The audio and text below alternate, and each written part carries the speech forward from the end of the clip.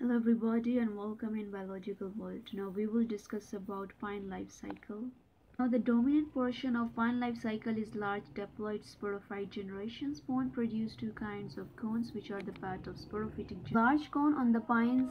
Large cones are female cone while small cone are male cone. The female gametophyte consists of several thousands of cells and produce several archegonia each of which contain an egg. Small male cones are located on the end of branches. The male cone produce pollens each of the small disc-like pollen grain is male gametophyte plant that contain haploid nuclei. Some of these nuclei function as sperm in order to obtain a fertilized egg to separate even must occur pollination and fertilization.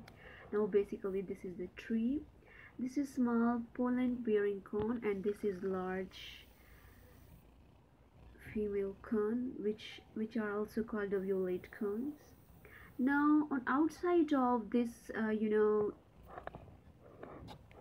spores scale is present and this is the scales on outside of the megaspore, you can see here. Now this is microspore and this is megaspore.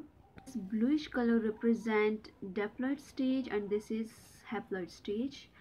Basically this microspore or pollen grain basically divide meiotically and numerous cells are produced. This is microspores we can see here, and after that another division occur which is mitosis and a mature pollen is formed.